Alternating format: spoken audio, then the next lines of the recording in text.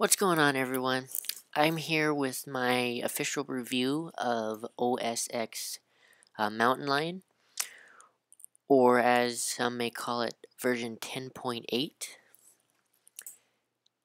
What I'm going to be covering in this review is the key features that Apple, excuse me, that Apple announced at their keynote back in February,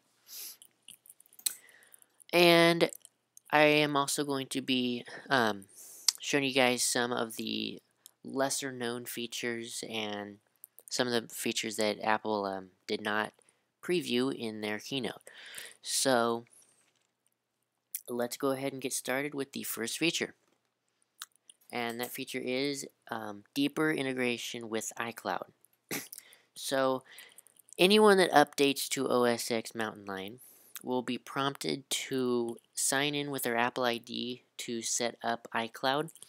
And basically what this deeper integration includes is integrating several applications of the operating system. Even third-party apps will now fully take advantage of the iCloud feature, which is pretty dang nice. And it also has documents in the cloud, which I have not been able to test just yet because I have no document software. So yeah.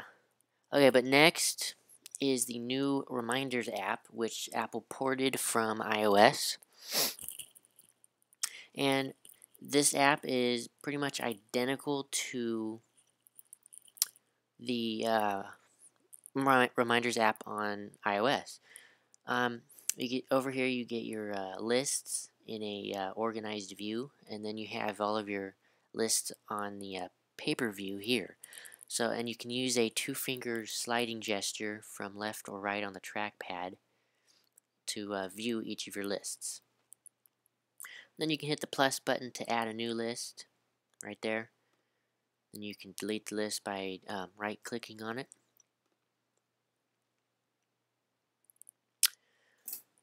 And then you can view the calendar, which is also in the iPad version of Reminders, but not in iPhone.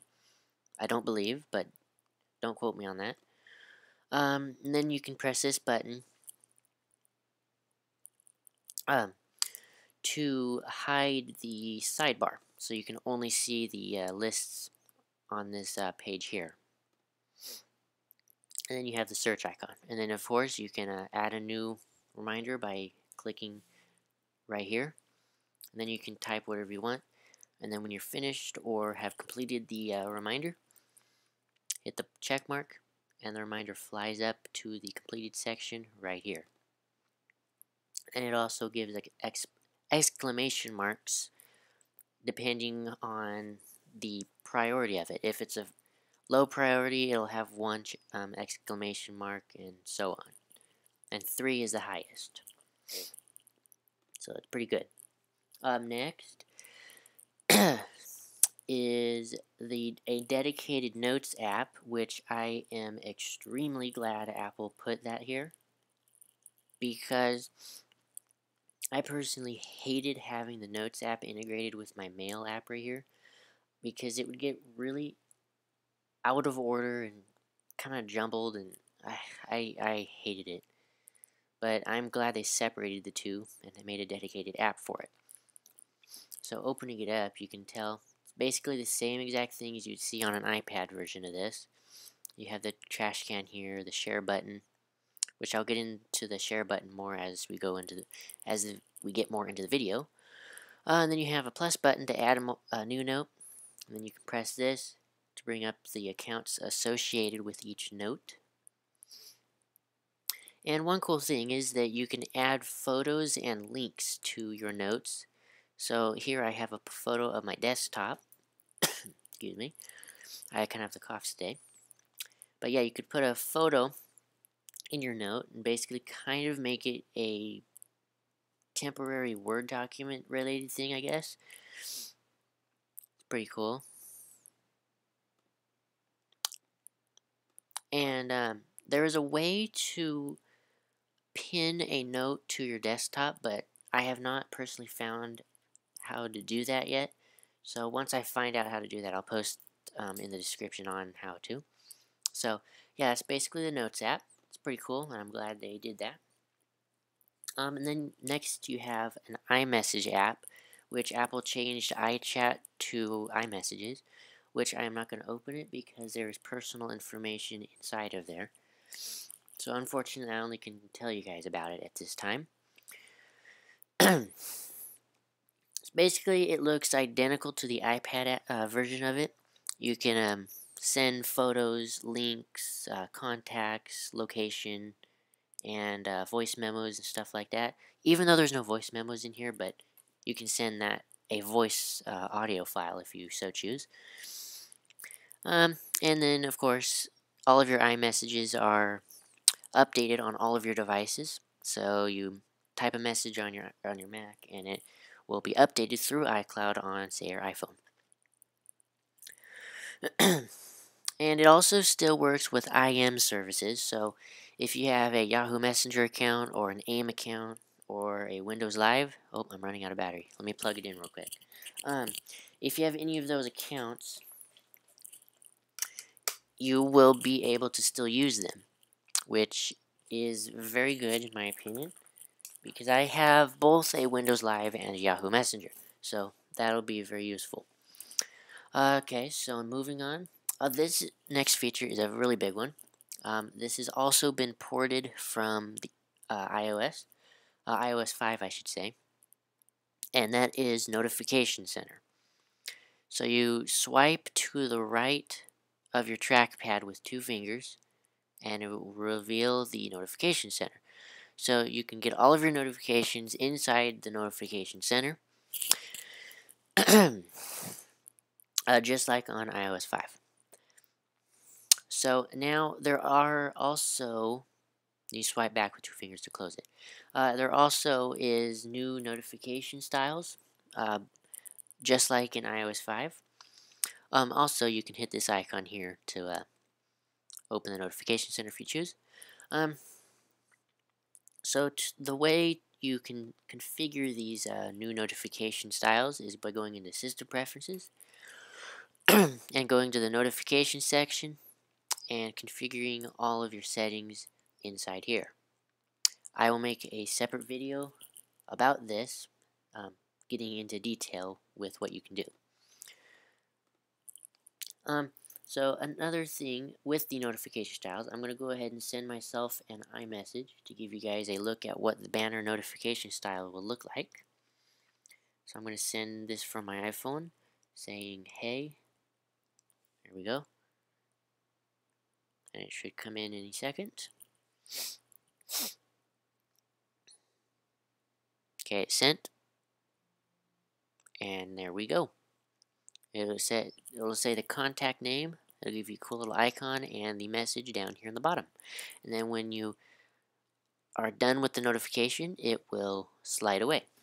And if you want to view that notification, all you have to do is click on the notification when it is present. And then open Notification Center, and there you go. You got the notification. And if you want to delete one, press the X, and you're good to go. So, next feature is Power Nap, which is unfortunate because only the 2012 Macs will be able to take advantage of this feature. Any Mac older than the 2012 version will not be compatible. But essentially what it does is allows your Mac to update the system software or apps or get push notifications and mail and all this while it is sleeping.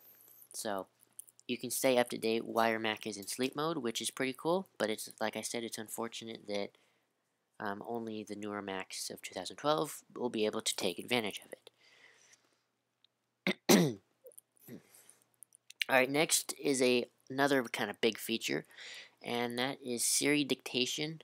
It's not actually called Siri Dictation, but that's just what I call it. But what it is the dictation that you would find.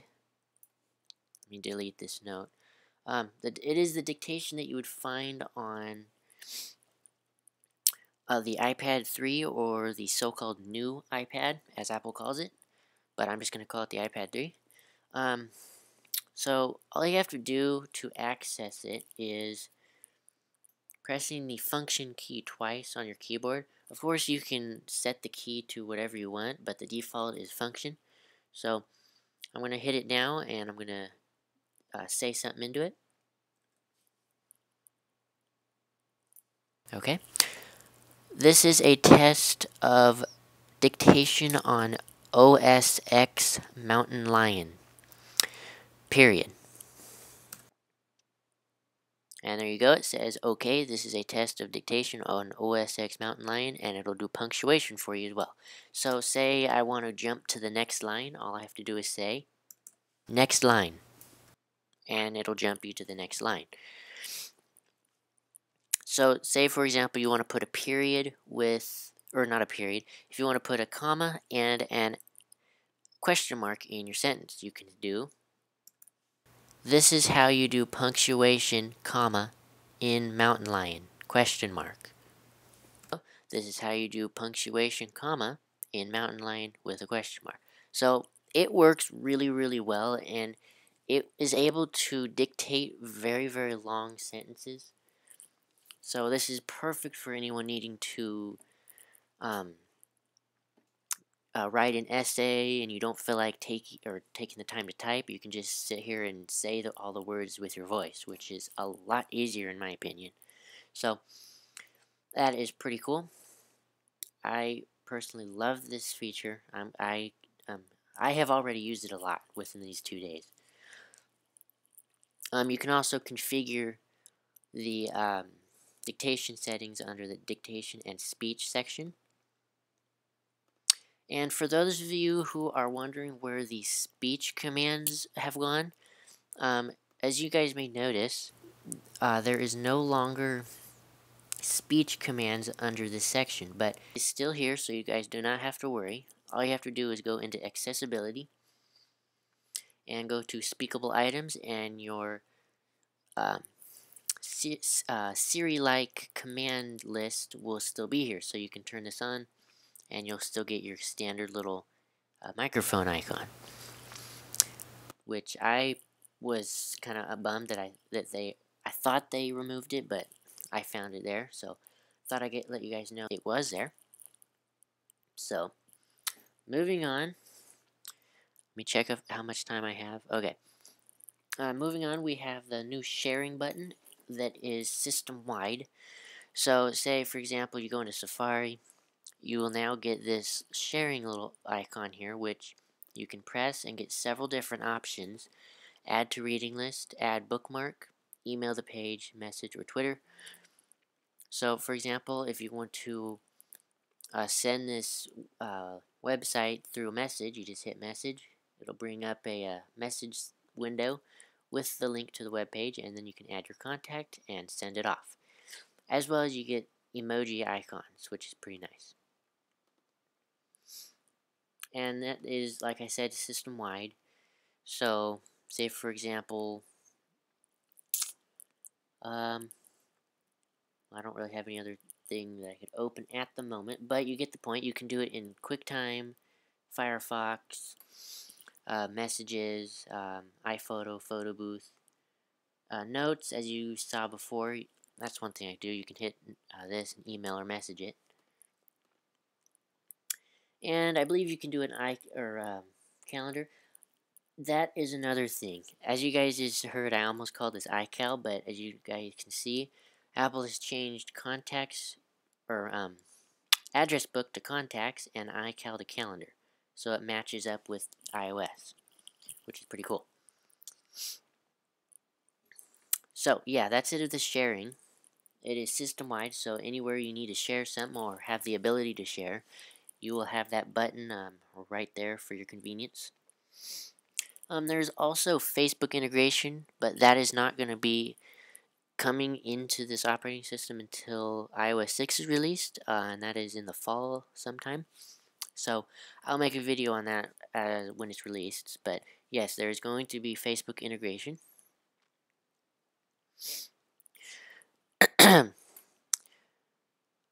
The next feature is Twitter integration, or deeper Twitter integration, I should say.